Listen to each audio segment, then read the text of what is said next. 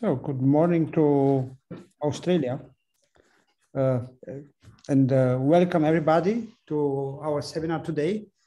It is my great pleasure to introduce Matthew Tam. He's our today's speaker. It is 1:30 in Melbourne, and I'm very thankful to Matt for accepting our invitation. It's great to have you here, Matt. So probably this is the earliest, let's say, talk that you ever gave, or yeah. I mean, in Australia, yeah, probably there are more talks scheduled at such crazy hours, I'd say. So Matt received his PhD in mathematics in 2016 from the University of Newcastle under the supervision of late Jonathan Borwein. And then he moved to Europe on a postdoctoral position to Göttingen, where he worked in the group of Russell Luke. And after spending some time as a postdoc, then he became junior professor on a permanent position in Göttingen, which is actually a great position in Europe. But then he decided to move back to Australia. And he's now affiliated with the University of Melbourne, which is another great place. He's a member of the School of Mathematics and Statistics. He's a member of the Center for Data Science. So he's doing many great things. So I guess his current university is a great place to work. And then Melbourne is, of course, a fantastic city. So Matt is working on different topics, I would say, mainly on operator splitting, but in particular on algorithms, but also on some non-convex methods on metric regularity. So he has a wide research profile. And today he will give a talk on minimal lifting, which is another, let's say, hot topic in this field. So Matt, thank you for accepting our invitation. You have 45 minutes for your talk. Thanks very much, Redu, for the introduction. And thanks also to the other organizers, Shoham and Matthias, for organizing the seminar. I don't usually get to attend the seminar in person, but I always watch the recording the day after. So it's been really great over the last 18 months or so. And I'm very happy to be here today to talk about my work.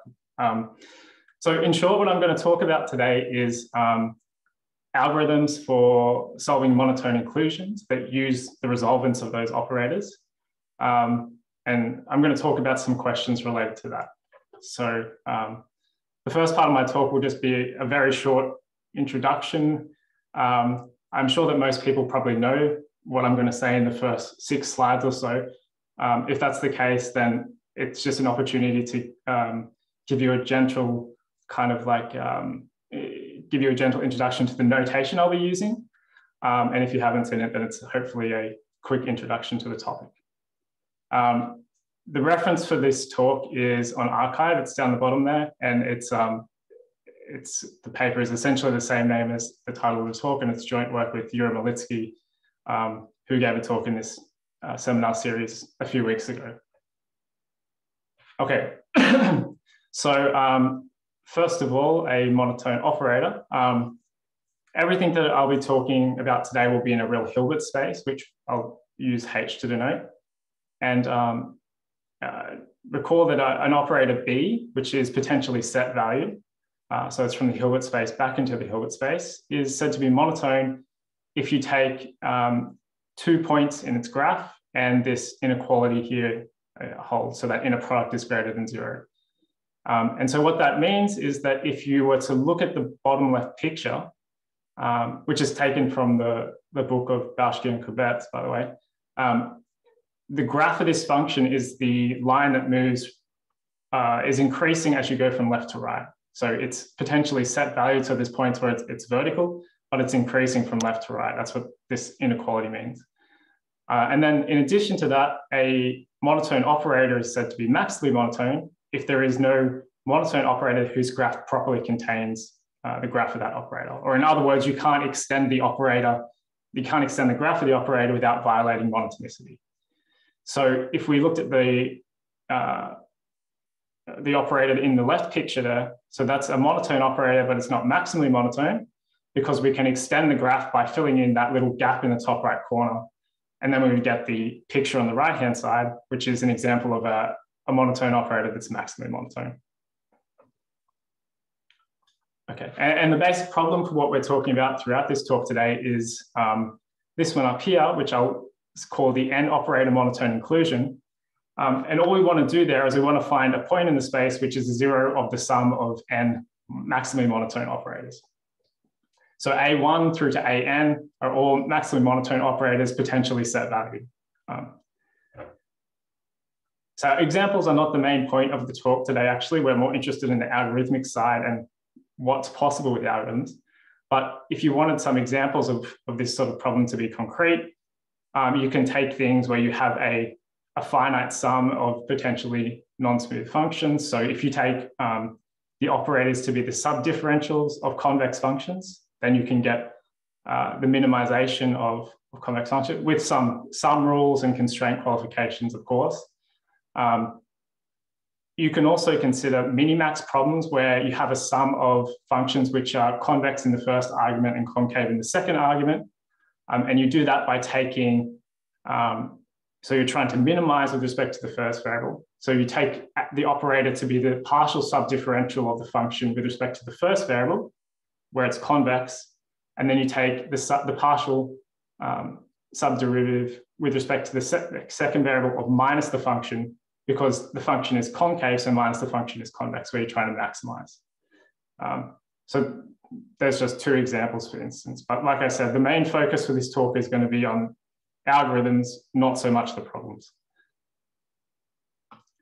Okay, and the algorithms that we'll be interested in will be built up from algorithmic building blocks, which are the resolvents of the operators involved. And so just recall that the resolvent of a set valued operator is defined as the identity plus the operator inverse. And I'll just denote that by J sub the operator throughout this talk, which is the usual notation. And when the operator is maximally monotone, the resolvent is a well-defined operator in the sense that it's single valued. So the inverse doesn't have to be single valued, but it is if it's maximally monotone. And in that case, you also have full domain. Okay, so armed with this resolvent, we can talk about a classical algorithm, the proximal point algorithm, for solving this monotone inclusion when n equals 1. So when there's just a single operator. And the proximal point algorithm, I think most people here will be familiar with it. It goes back to the works of Martinet and Rockefeller and many other authors since then. But here's the basic convergence result. So we have A1, which is our maximally monotone operator, and it has a 0. So we're assuming there is a point x such that 0 is contained in A1 of x. We choose any initial point in the space, and then we generate a sequence zk. So I'm using superscripts for algorithm sequences, just by applying the resolvent at each step. And so then we generate a sequence of points, and what we can say then is that this sequence converges weakly to a point. So I'm using the right harpoon up arrow for weak convergence here. It converges weakly to a point which is a fixed point of the operator, so of the resolvent, and that fixed point set is exactly the zeros of the operator A. So provided we can compute the resolvent, this provides us with an algorithm to solving the monotone inclusion when n equals 1. Okay, how about n equals 2? So let's try the next most difficult case. In one sense, you might say, well, I try and apply the proximal point algorithm, and I'll just replace the operator A1 with the sum of two monotone operators. You can do that sometimes, but most of the time, it's not possible to compute the resolvent of the sum of two operators, even if you know the resolvents of the individual operators themselves. So there's in general, not a relationship between those. But instead, we can use another algorithm, which is Douglas-Rachford splitting. And so here's the analogous convergence result for Douglas-Rachford splitting. We have two maximally monotone operators, A1 and A2. There's a 0 in the sum of those two operators. We choose, again, any point in the space, and we generate a sequence by applying this operator, the Douglas-Rachford operator, which is made up, if you have a look what this sort of iteration is made up of. You compute the resolvent at points. You do vector scalar multiplication. And then that's essentially everything you do, right? So there's not that many operations, right? And vector addition, I should say as well, right? For instance, like here, you have to add the resolvent, which is a vector when you get the output of that to another vector. So you multiply here by a scalar, you add vectors together, and then you apply resolvent. So there's kind of 3 different steps that are in this algorithm. And the result says that if you do this, then you get a sequence ZK, which converges to a fixed point of the Douglas-Rachford operator. And if you have a look at the shadow sequence, which is the resolvents applied to this sequence, ZK, then that converges to a point which is a 0 of the sum. And we heard a lot more about this method just a few weeks ago in Wyla's talk when she spoke about this in detail and the normal problem as well. One thing I want to point out here with this, which is different to the previous algorithm, is that there's 2 different sequences that are involved here. So the first is that you have this operator that generates the sequence ZK, which is kind of the one that drives the algorithm, but it's not the sequence that solves the problem. So it's a sequence that you analyze convergence with when you look at the method, but it's not the sequence that solves the problem. What you have to do is you then have to apply the resolvent of the first operator to get the solution sequence, right? To get the thing you actually want, which is the 0 of the sum of the 2 operators. Okay. All right, so we've seen n equals 1, n equals 2. What can you do with n equals 3? And so far, at the moment, everything I would say is kind of the classical stuff, let's say, or the stuff that's well known that most people may have seen before, I think. So for n equals 3, we're going to just do the general case for n greater than 3 in one go. So let me use this notation here. I'm going to say that A is an n tuple of maximal monotone operators, by which I mean A1 is a maximally monotone operator from the Hilbert space to the Hilbert space, A2 is as well, and all the way up to AN. Then what we can do is we can reformulate the problem of finding a 0 in the sum of those operators as a 2 operator monotone inclusion with this n tuple operator and then the normal cone to the diagonal subspace, which is the set of n tuples of points in the Hilbert space such that all the coordinates are equal. And then what we've done is we've converted a monotone inclusion with n operators in the original space into a 2 operator monotone inclusion in a bigger space, an n-fold Cartesian product, Hn. And so if we do this, then we have a method for solving the n operator monotone inclusion in the product space Hn, which involves computing the resolvents of the normal cone and of the monotone operator A. And we can do this because the resolvent of the n tuple is the n tuple of resolvents, and the resolvent of the normal cone is the projection onto the diagonal, which is just the average of the coordinates copied n times. So this is somehow seems like it might be the end of the story, but it turns out it's not. So what we've done here is we've traded off, by using this reformulation, we've now had to solve the problem in a potentially larger space. So we now have an operator, the Douglas-Rachford operator here is working on the n-fold Cartesian product. And so we want to start to think about what we can do in terms of reducing that space there. So we may not want to do it in the n-fold Cartesian product because we have to use more memory to store those variables, to store those points. Can we do anything better? Can we define an algorithm that works on a smaller space but still solves the same problem? That's kind of the ultimate goal of where we'll be going with this talk. Okay, so yeah, just to put this in a few more words. So I would say, like, roughly speaking, most of the literature on operator splitting is devoted to trying to show what's possible, by which I mean there's a lot of work which developed algorithms for solving monotone inclusions and analyzes convergence of new and existing algorithms for solving monotone inclusions. And generally, the way things are set up, you kind of split algorithms up, or you can group them together based on the properties of the operators of the problems they solve. So It could be set valued operators. It could be there's some Lipschitz single valued operators. There's co-coercive operators, strongly monotone operators, or any combination of those things. On the other hand, there's not so much work looking at what is not possible within this sort of framework. And what I mean by that is there's no statements like there exists no algorithm with the following properties. Now, if you want to make such a statement, you have to decide on some rules. You have to formalize some rules so you can say the framework within you're working. And so the main goal of this talk will actually be the second category. So I want to try and show what's not possible, but I will do a little bit of what is possible along the way as well. Roughly speaking, the rules that we will formalize that we want to follow are we want to consider the class of fixed point algorithms which employ the resolvents of all of the monotone operators involved in the inclusion. But I'll be a bit more formal in a moment. Okay, so first of all, I want to talk about the structure of resolvent splitting algorithms. And although I won't keep mentioning it throughout this section, a lot of the definitions in this section are taken from Ernest Rue's paper in math programming. Okay, so as before, I'm going to use this notation of A1 through to AN for an n tuple of maximal monotone operators. And I'll use mathcal n for the set of all such n tuples of maximally monotone operators with n operators in it.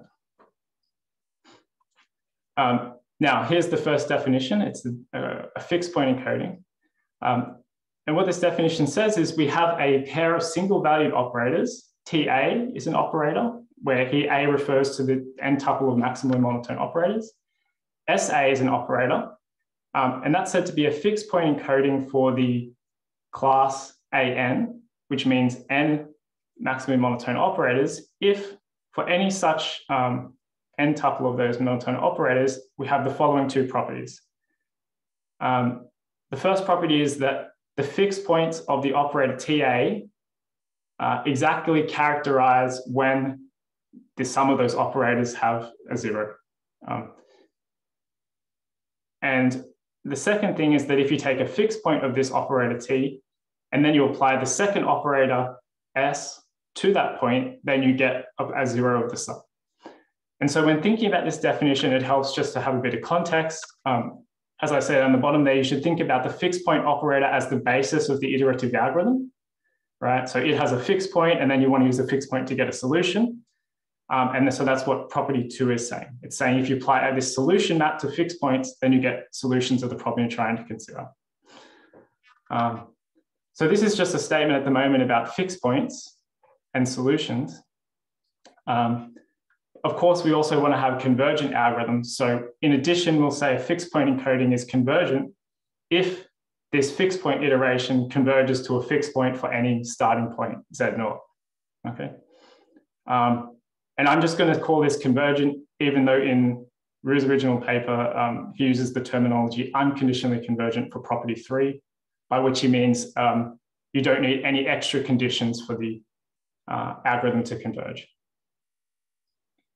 Okay, let me give just a few examples. So the first thing is if we just have one monotone operator when considering A1, then the proximal point algorithm, which I showed you a moment ago, is a fixed point encoding.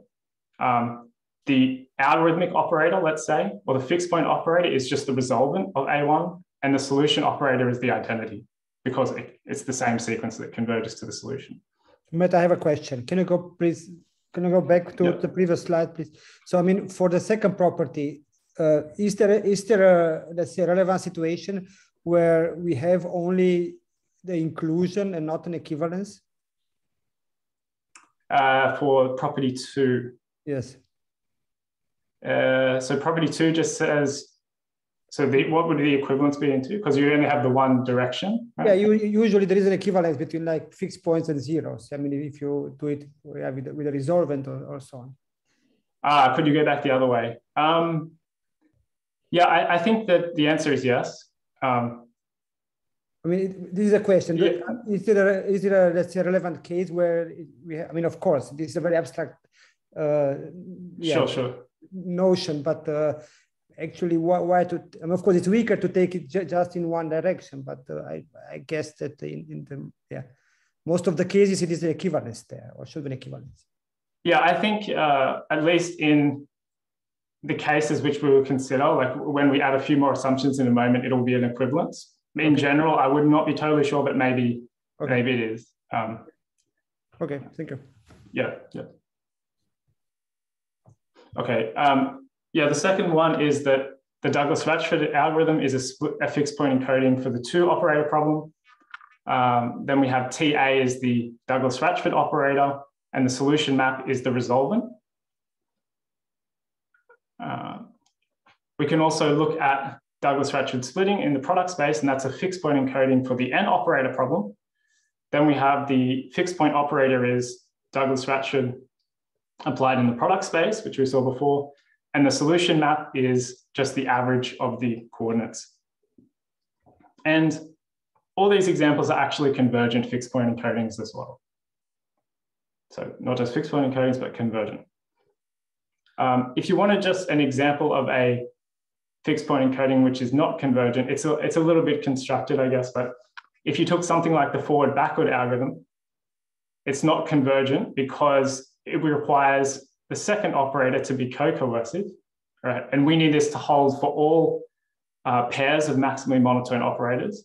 And actually, it's even worse than that. It's not even a single-valued operator in general if A2 is not single-valued. So the definition required these algorithmic operators to be single-valued. So just as a kind of, example. Okay, so we're actually not just going to look at fixed point encodings, but we need to add some more rules. And the rules which we want to add are about the types of operations the operators can be defined by.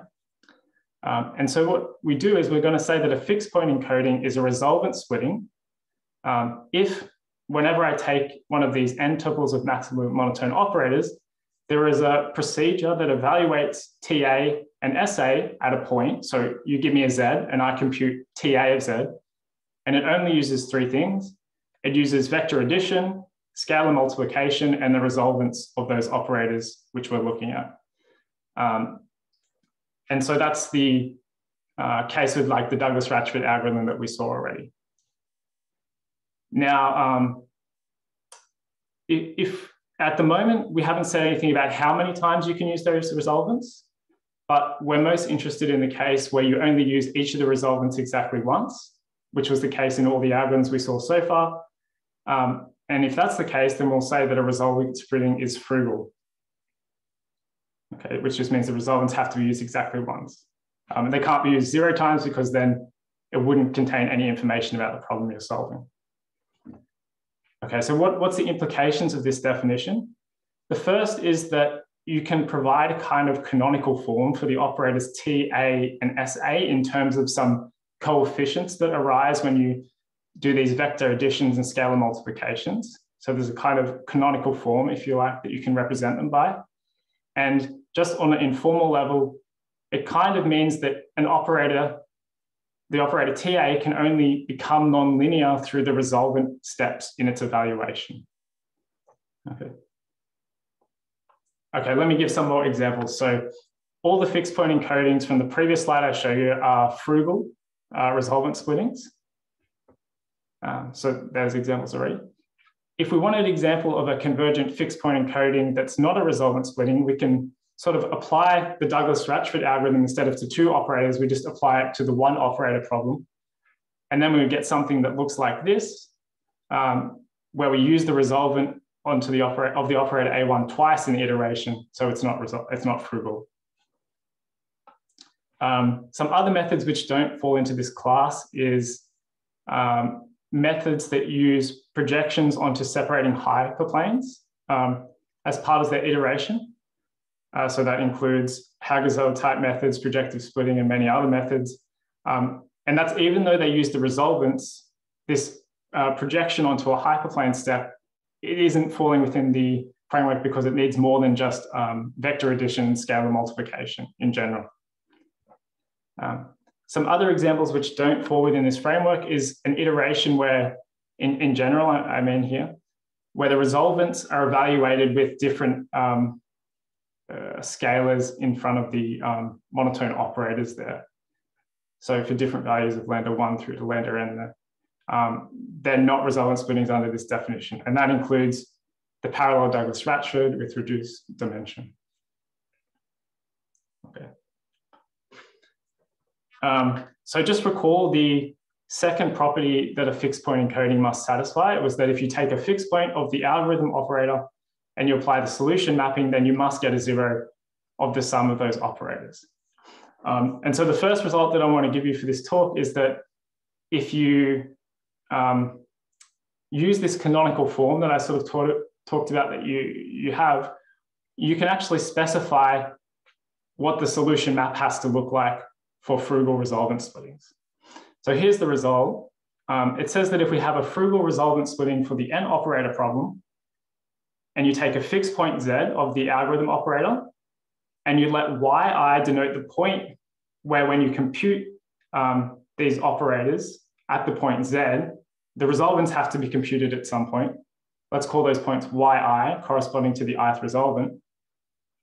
Then we necessarily have that the solution map at z can be expressed in any of the following ways. It's either the average of the points where the resolvents are evaluated, or it's just the output of any of the resolvents along the way.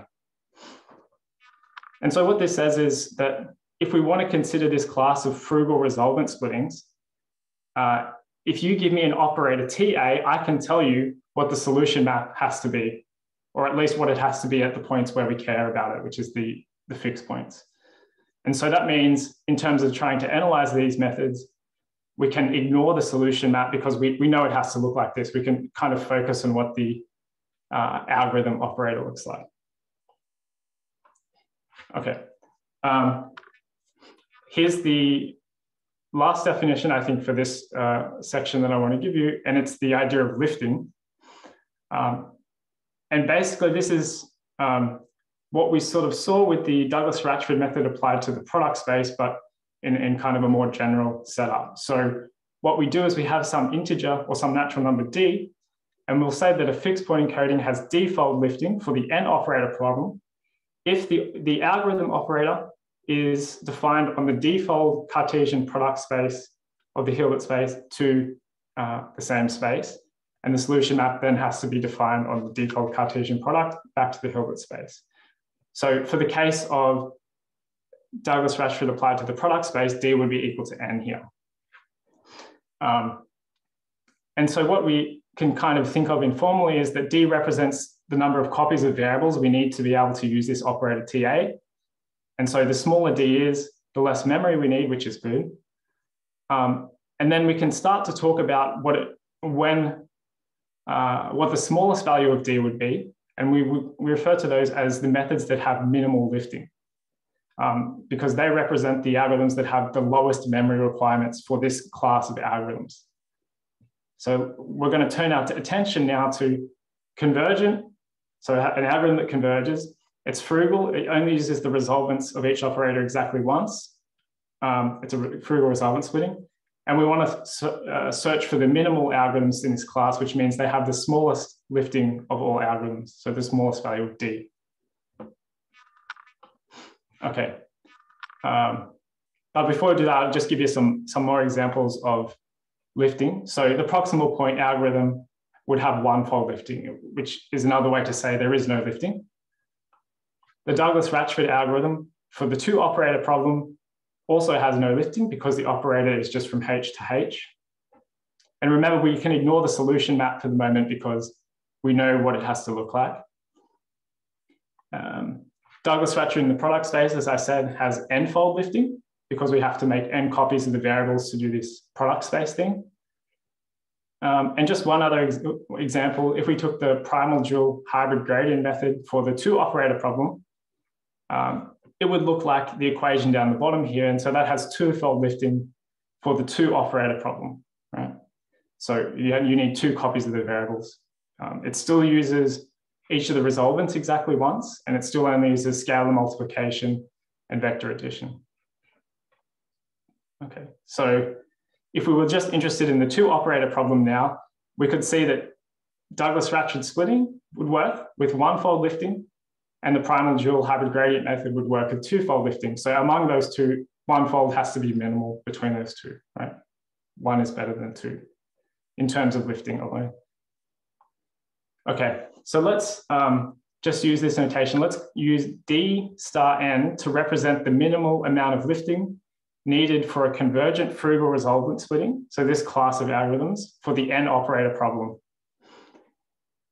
Now we know that we can apply Douglas-Rachford splitting to any number of operators, and that gives us N-fold lifting. So we know immediately that D star N cannot be bigger than N for all N. Right? So for the N operator problem, we definitely don't need more than N-fold lifting. But can we do any better than that? Here's a summary of what the first few values of D star N are. So like we said, we have it's equal to 1. When N is 1, it's 1 because of the proximal point algorithm. When N is 2, it's equal to 1 because of the Douglas-Rachford algorithm. And those two are necessarily minimal because it's 1. So this one here is already better than N, right? It's 1 instead of 2. What about for N equal to 3? Well, it turns out that in the same paper that I mentioned earlier, Roux discovered a splitting algorithm that's a frugal convergent resolvent splitting that only for the 3 operator problem that only needs two-fold lifting. And it looks like this. You have an operator TA, which is from H2 to H2. It takes as input a vector Z, which is in H2.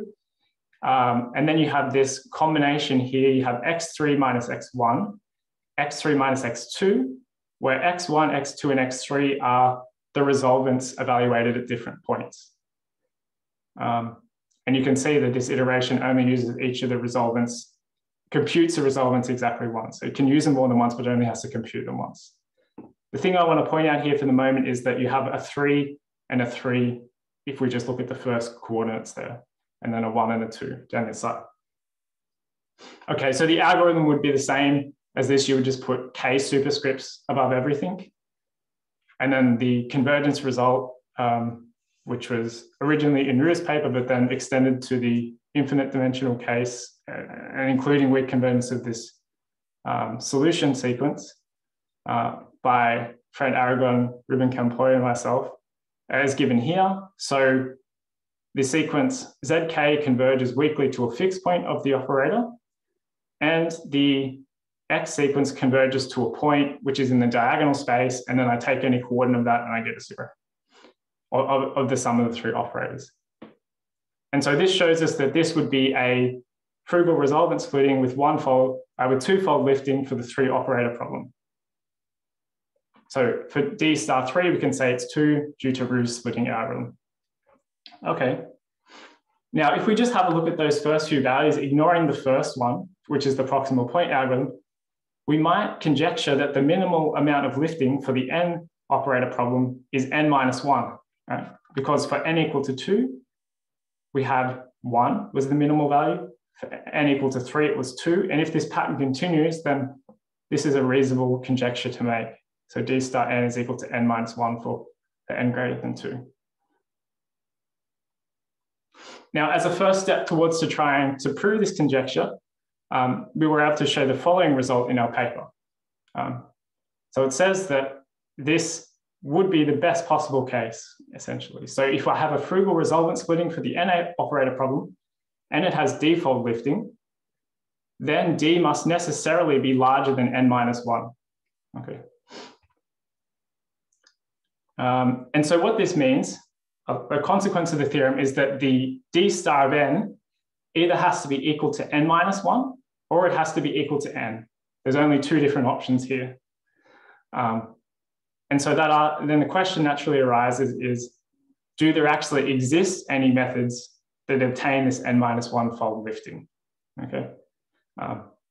We know we can do N-fold lifting, but can we do better?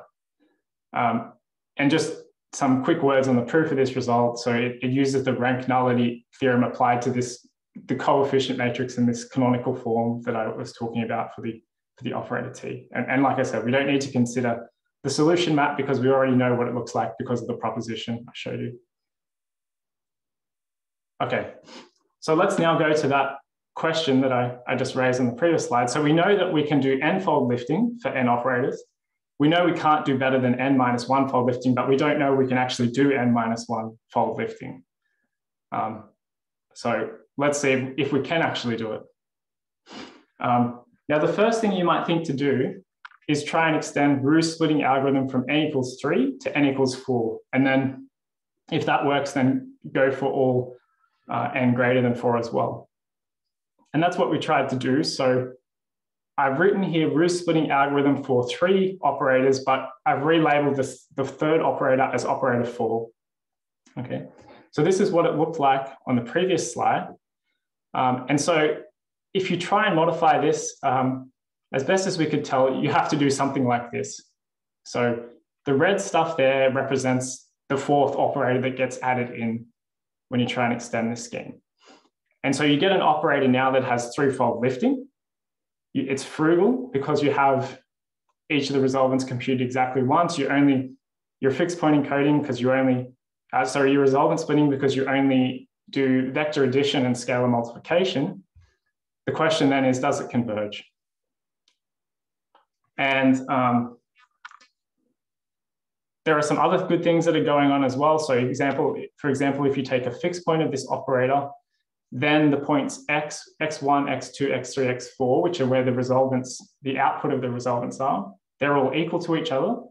I think that's quite easy to see, right? Because if this tz was z, then these two z's would cancel out and you would have x4 equals x1, x4 equals x2, x4 equals x3.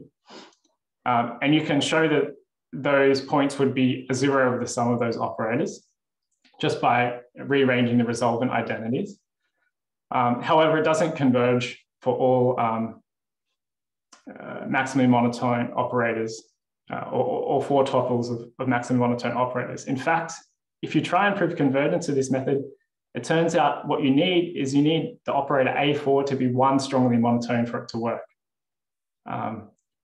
So that doesn't quite fit our definition, but at least with some strong monotonicity, it's possible. Okay, so we need instead to try and search for something a bit different. And how can we go about that? Well, let me just introduce a bit of notation here. So I'm going to look at n-fold lifting. So I'm going to use boldface Z to mean a n-1 tuple of vectors, Z1 through to Zn-1. And then I'm going to take 2 other vectors, which are going to be n tuples, so x and y. And so roughly speaking, what we could do is to try and find a new resolvent splitting, a new frugal resolvent splitting. We could consider candidate algorithms that have the form shown in the box here. So I'm going to assume that the operator Ta of Z can be expressed as Z plus some step size gamma multiplied by some matrix M multiplied by X.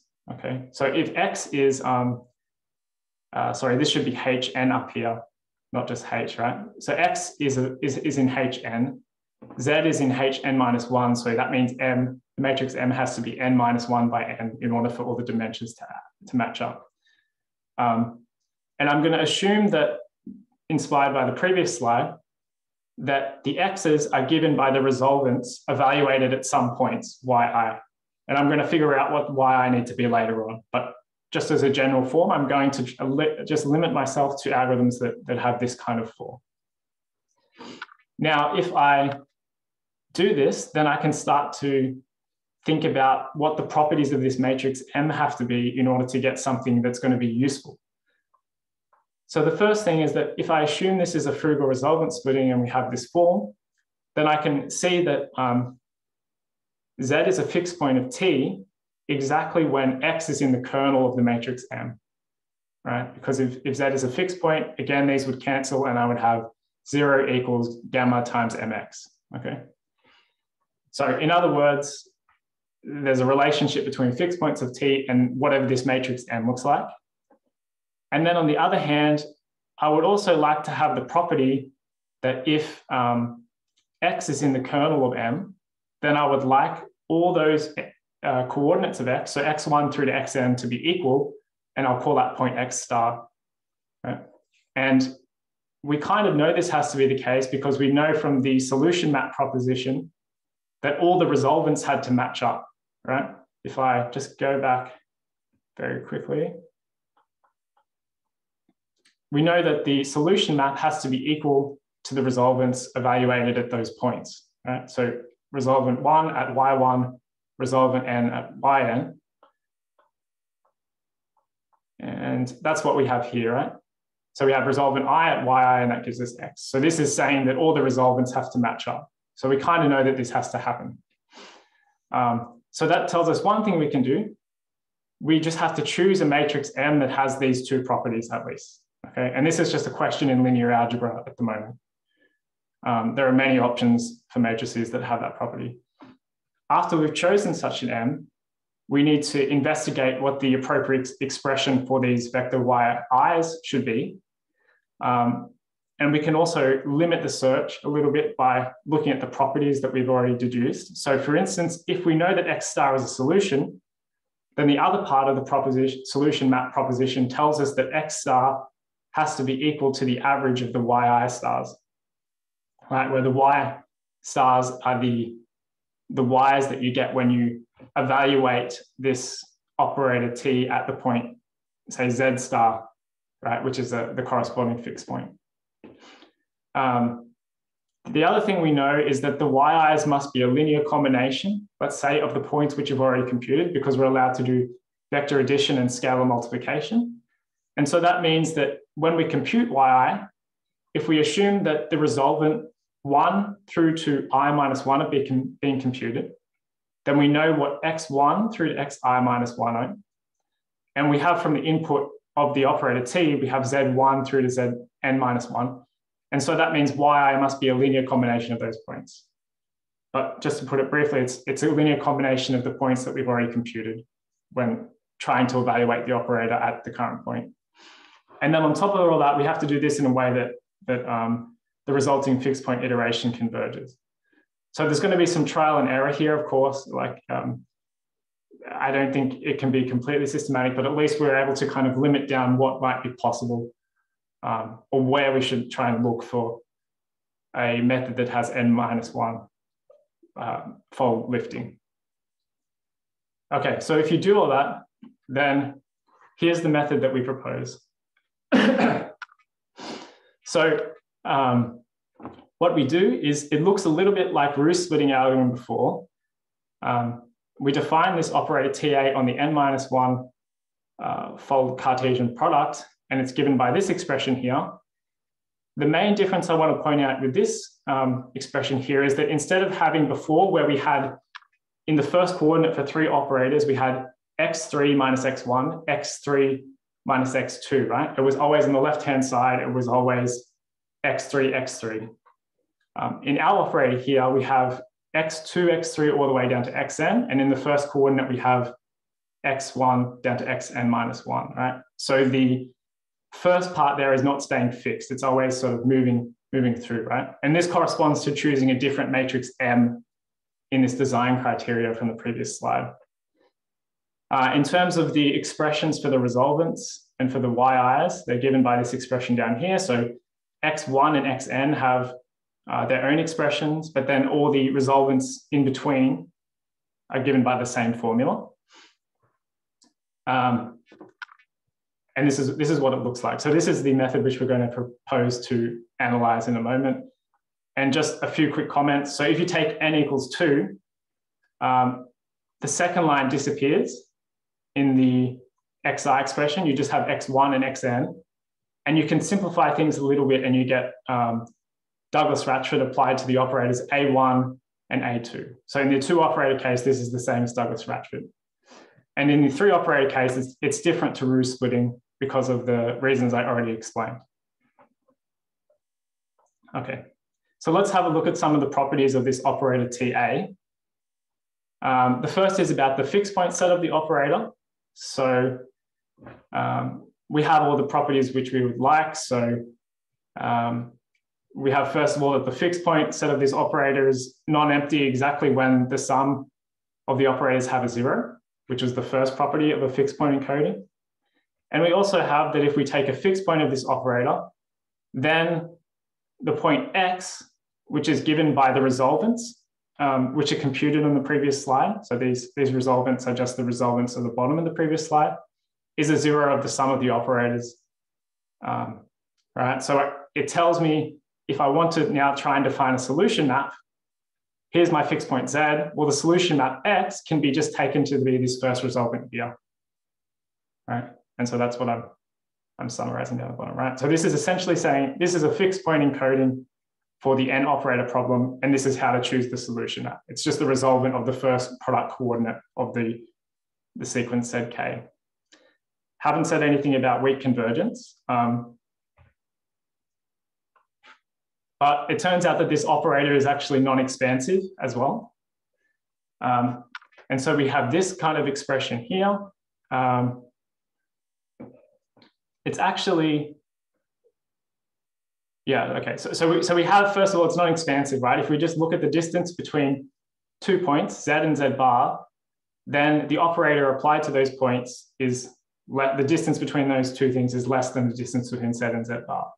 But in fact, if you have a look at this second term here, and you're familiar with it, you'll see that if you ignore the third term in red there, which is a norm, so it's positive, then you exactly see that this operator is alpha average non-expansive when alpha is, gamma average non-expansive when gamma is between 0 and 1. Okay, so you can just ignore this red term completely and you would get that immediately. And that's where we're going to deduce convergence from. But this red term here is actually interesting because I think in the n greater than 2 case, it's very difficult to do anything with this term. But in the n equals 2 case, the red term is exactly equal to the second term. So they actually, n equals 2, something special happens, and you can take gamma a bit larger, but in general, the red term, I'm not sure if it can be used in a useful way. So I said that it's average non-expansive when gamma is between 0 and 1. It turns out in general, when you have 3 or more operators, you can't take gamma equal to 1 and still have something that's average non-expansive. So we have a counterexample in the paper for that. So the algorithm also wouldn't converge when gamma is 1 in general. Okay, so here's the fixed point algorithm that you end up getting. Right? So I've just rewritten everything from that previous slide that I show you with k's on everything. And of course, zk plus 1 is equal to the operator ta applied to zk. And here's the result, which we can prove. The result says that if we have 2 or more operators, and all those operators are maximally monotone, they have a 0 in the sum, and the parameter gamma is between 0 and 1, which we need to get the average non-expansiveness from the previous slide. We choose any initial point z0 from the n-1 fold Cartesian product, and then we generate 2 sequences zk and xk according to the box above. Then the following 2 assertions hold. The driving sequence or the fixed point sequence zk is weakly convergent to a fixed point of the operator. And then the sequence of resolvents, or the outputs of the resolvents, converges to a point in the diagonal space, and that point is a 0 of the sum of the operators. Okay. So in other words, this algorithm converges and satisfies all the properties. I think I just want to say a few more finer points on this theorem. So first of all, you can then say, like, can we add anything more than just maximal monotonicity? It turns out if you have all but one of the operators are uniformly monotone, then you can get strong convergence of the solution sequence, and it holds in the limiting case as well. And that's kind of interesting because if you apply Peachman-Rachford splitting, if you know what that is, to the product space, it requires all of the operators to be uniformly monotone, but we require all the operators except for one if we were to do that. And there's also some recent work from out of Kelowna where they looked at this method applied to subspaces. So that's the case where the monotone operators and the normal cones to subspaces, and then you get strong convergence to a best approximation solution. Okay, but so back to the original problem which I asked before. the conjecture was this red box here. So what's the minimal amount of lifting for the n operator problem? We said it could be n minus 1 potentially, but it's definitely not bigger than n. Well, if we combine everything so far in this talk, then we have the following answer to this conjecture, or resolution of this conjecture, that says if n is bigger than 2, there exists a convergent frugal resolvent splitting for the n operator problem with n minus 1-fold lifting, and that's the minimum amount of lifting possible for the n operator problem. Algorithmic consequences.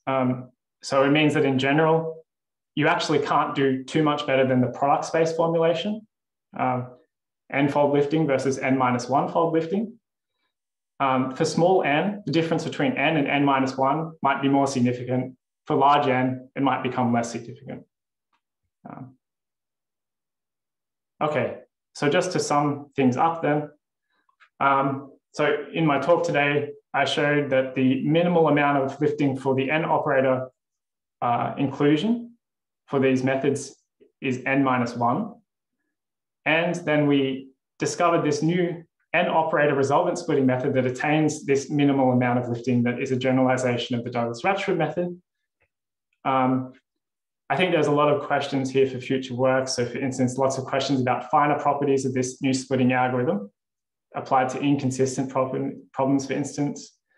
A question that I think Heinz Bauschke raised a few weeks ago in one of the discussions from this seminar was about how does frugality affect the amount of lifting needed? So is there a trade-off? If you allow the resolvents to be evaluated twice per iteration, can you further reduce the amount of lifting below n minus 1, for instance? So a trade-off between computation and the amount of memory. And yeah, maybe it's also possible to now try and think about characterizing convergent frugal resolvent splittings for n operators. So, you know, some kind of table like this where you have a number of operators, the minimal amount of lifting and the algorithms that can work for that. Maybe kind of in the same way that in areas like finite group theory, you can kind of characterize all possible finite groups. Maybe we can characterize all possible algorithms in this class. And just to sum up then, maybe we should sometimes focus a little bit more on not what is possible to prove, but what is not possible to prove. Okay, so thanks for your attention, and I'm happy to take questions. Thank you, Matt, for a very nice talk, very beautiful results and very clear presentation. Are there questions? So Manuel, I see your raised hand. Thank you very much, Matthew, for this very clear talk as already outlined by our chairman.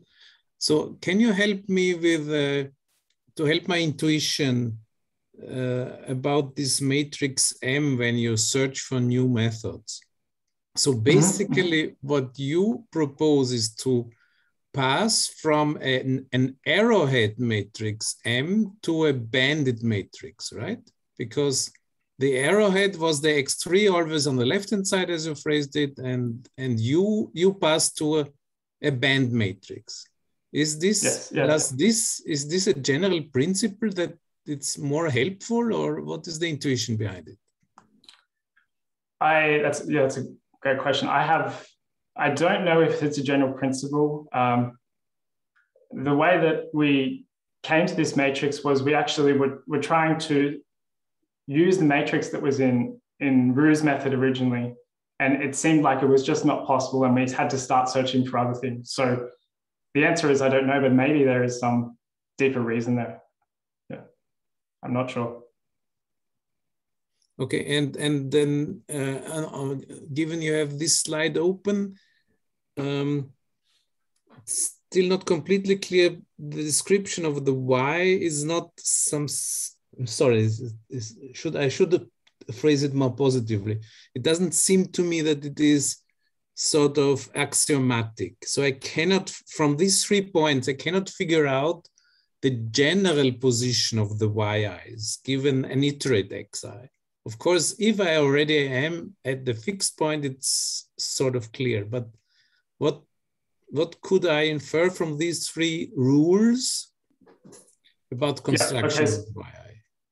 So what 4 tells you is that yi is a linear combination of those other points. But the thing that I didn't write here that actually has to be true is that it's not, the linear combination cannot depend on the value of Z1 through to Zn or X1 through to Xi. So it's the coefficients in that linear combination have to be true, the same coefficients for all points that you would use. Fixed across iterations, right? Fixed across iterations, fixed Okay. across everything, Okay. yeah. Okay, so you cannot write it just, no, you cannot write it just as a linear mapping from Z. Of course not. You can't write it as a linear mapping because the resolvent. Exactly. But is it of the form linear, then concatenation with the resolving, concatenation with another linear, right? So it's somehow a hidden layer. The resolvent mapping is playing the role of a hidden layer, if I may. Yeah, I guess you could say that. Yeah, so I think also what you're kind of touching on is what I said previously as well, which was that informally it also means that the non-linearities in the algorithm have to arise through the resolvents. Yes, okay. Anyway, so. Great, thank you very much. Thanks. Thank you, Manuel. Are there other questions?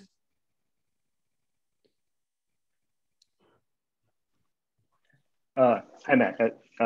Thanks for the great talk. So I have a question. So here in this slide 24, you lay out sort of the minimal conditions on what M and M should satisfy and also what Y should satisfy. But then in the next slide, you present the algorithm, the general algorithm that works. So how did you and that sort of that step was not clear to me as to how you how from this step from slide 24 you were able to find the algorithm. Could you share sort of generally how you went about it in the search? Yeah, sure. So I think to sort of explain what we were doing, so we sort of set up this framework and then we were searching within that frame for something that would work. So what we said is that, first of all, as a first test was we said that the matrix M is going to have entries that are either +1, -1, or 0. And that the linear combination for the fourth point with the yi's is just going to contain +1, -1, or 0 in the coefficients. And so we did kind of like a exhaustive search by trying lots of different options there to see what would work. First of all, of course, we considered the 4 operator case, right? So we did some like trial and error with computation for the 4 operator case. And then we found something that includes this that was working. Then we looked at the structure of so by the way, you can see that all the coefficients in this slide here are either +1, -1, or 0 when a term doesn't appear in a particular expression. And then so once we had the 4 operator one, then we just looked at the proof and we could sort of see how it would generalize to the n operator case. So there's kind of 2 steps, I guess. The first was we just restricted ourselves to +1, -1, or 0 entries. And then restricted ourselves to the 4 operator problem and then tried to generalize from there. I see, thanks. And so another question. Ernest, may I ask a question which is related to your work and to this work? I mean, Matt, so you did this by hand since, if I'm not wrong, Ernest obtained this scheme by using some computer-assisted approach. Is this correct, Ernest?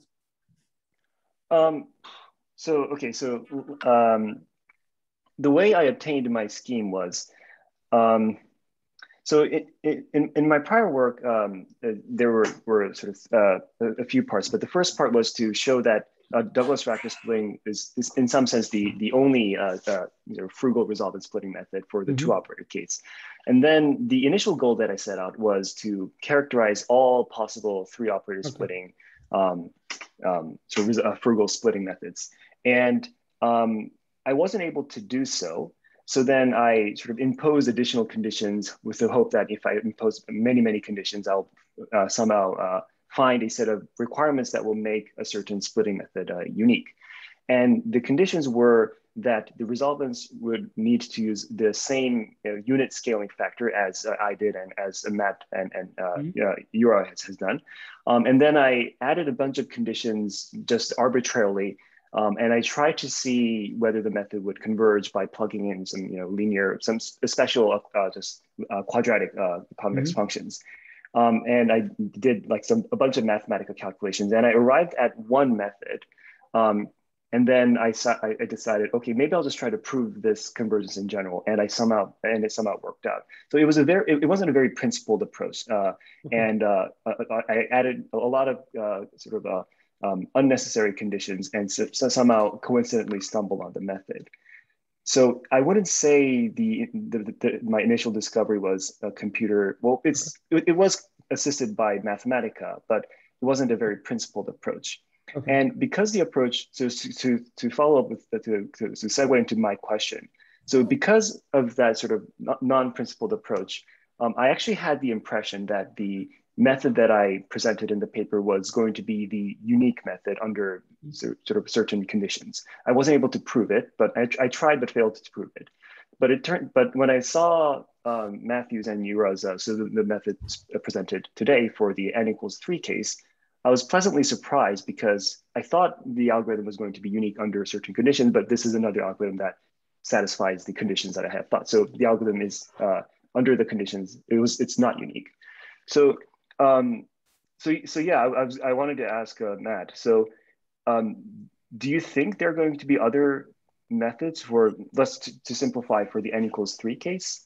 And did you in particular try to find some sort of interpolation between my method and the method you guys have found? Yeah, that's obviously a natural question to ask about if there are other methods. We didn't try any of the things that you mentioned about like trying to find a natural interpolation or trying to see if there are any other methods. But I guess one interesting thing there would be, okay, so you showed that for two operators, Douglas-Rachford is the unique method up to some equivalence.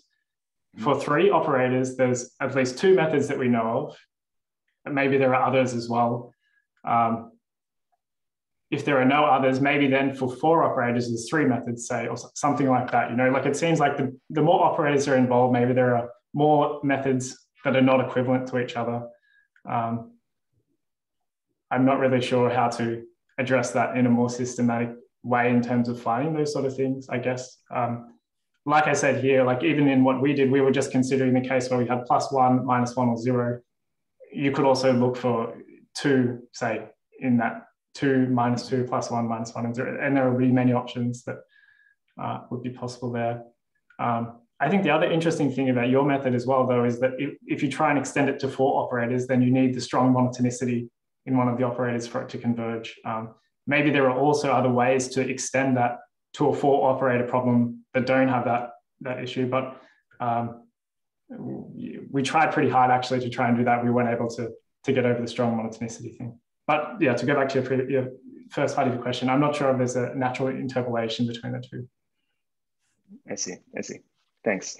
One final question. So I just had this sort of, okay, so I'm not that good at algebra, the abstract algebra, but maybe you are. Have you thought of, do you think maybe, because it feels like algebra might be the right tool for these kind of classifications type approaches. Have you thought of using other sort of tools of algebra to maybe abstract this problem further and find some new breakthrough? I think it would be possible at least to try and look at the like frugal resolvent splitting part in trying to do something there. I'm not sure how to handle the convergence part of the answer. So maybe it would be possible to find new operators and algorithmic operators and things like that for which it would work. But then the convergence part, I don't really know a good way to do that other than ultimately showing it by hand. Right? And so like, as well, this operator that I showed here was non-expansive. The operator corresponding to your algorithm has a similar sort of property. There are lots of other things where it doesn't have to be a non-expansive operator. You can still get something that converges. And I guess we haven't even started to think about those possibilities either. So I guess there could be some options there, but it still feels like quite a big step there of things that would have to be figured out in order to go in that direction. I see. Yeah, thank you. You want to test? Are there other questions? So I have a question, Matt. So can you say it again? So for gamma equal 1, the operator is not anymore averaged. Yeah? But that's right. Yeah. So I'll go. Sorry. Yes. But then the sequence is not converging, or is it converging? No. So gamma has to be between 0 and 1, unless the operators are uniformly monotone or something, or you have something stronger. No, of course. Okay. Yeah. But then you get also then you get also the rate of 1 over square root of k for the fixed point residual. This just comes with the property of yes. Okay. Yes. Yeah. Okay. No, I mean, yes. Since my first impression is that you might lose this property which you have, let's say, for Douglas-Rachford and many other schemes, but no, you have it. Like the rate for the fixed point residual, is there. Okay. Yeah. The thing that you do lose though compared to Douglas-Rachford is that if you were to look at this lemma for Douglas-Rachford, this red term is the same as the second term, and so you can pretend the red term is not there, and you get a 2 instead of a 1 in that fraction, and so you can take gamma up to 2, so between 0 and 2.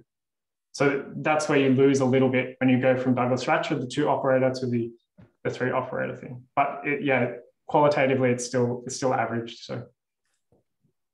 Okay, and last question from my side, in particular for our young colleagues who are working on this topic.